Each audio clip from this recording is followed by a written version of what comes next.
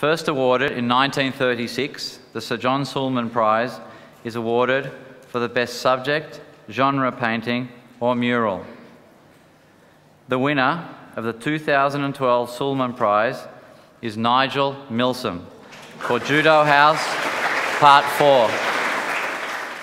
Judo House Part 4, in brackets Golden Mud, is really about human isolation, and as one gets older their lives become more solitary, and their input or their active life in society seems to slowly deteriorate. And so the paintings sort of try to capture that.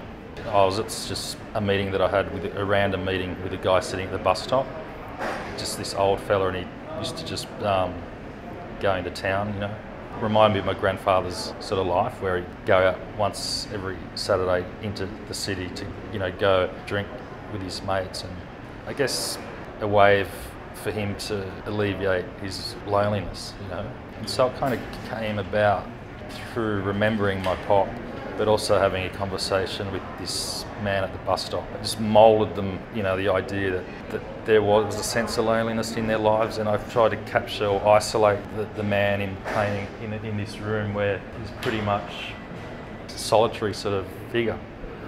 Basically, it's just oil paint on linen, straight out of the tube and mixed and on a palette and then just applied with a paintbrush. It's pretty like straightforward and basic. I don't get too caught up in the sort of struggle of it. I just try to make it as clear as I can, you know.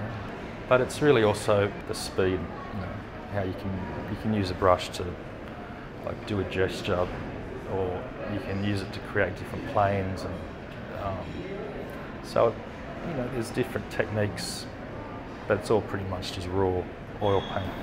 In any painting I look at, if I can see sort of how clear the artist has applied the paint, or their idea is clear in the painting, I kind of respond to it.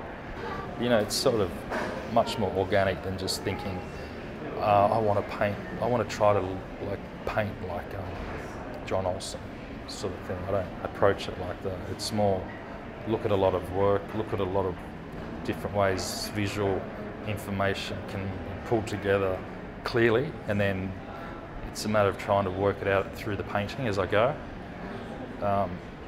which is kind of the challenge, you know, but it's the fun part as well, because you never really know if things are going to interlock, you know, and fall into place, but when it does, it kind of just happens, you know.